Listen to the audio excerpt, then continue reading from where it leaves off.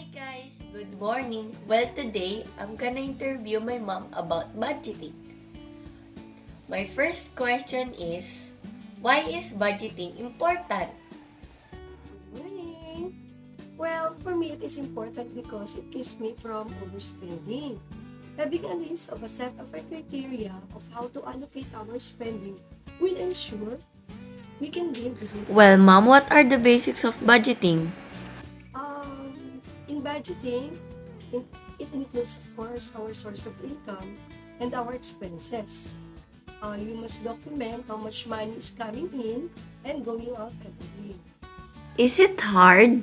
Sometimes, especially when there are emergency expenses.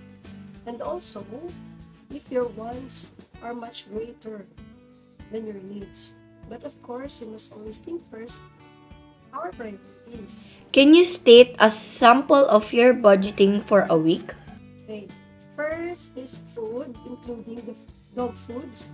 Because we have 5 dogs. And then the bills. Because if there are dues for the week, the transport allowance, we always use gas for my work and for your school. And then Nia's weekly allowance, the laundry, and lastly, the groceries for the week. That's all. Well, guys, I hope you've learned some tips.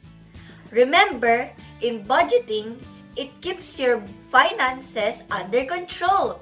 Bye!